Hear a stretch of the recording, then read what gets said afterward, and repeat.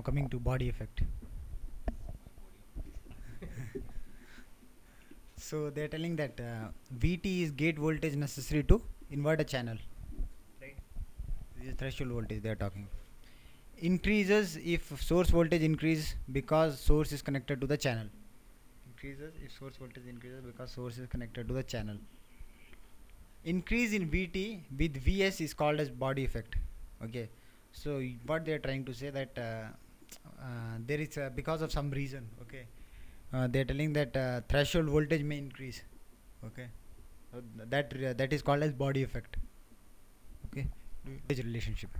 Okay, so what we discussed, if we summarize, means we are keeping the gate to source voltage constant, and after that based on that we are increasing drain to source voltage, and we are seeing the changes in the drain current. Okay, so after some time you will see that drain current is almost constant. Okay, so that is the saturation region, and where there is an increase in drain current, there is a gradual increase in drain current with respect to drain to source voltage.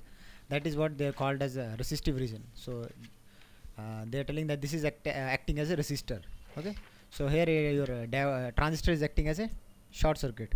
Okay, so that for different gate to source voltage, here 1.0, 1.5, 2.0, 2.5, they have plotted this curve.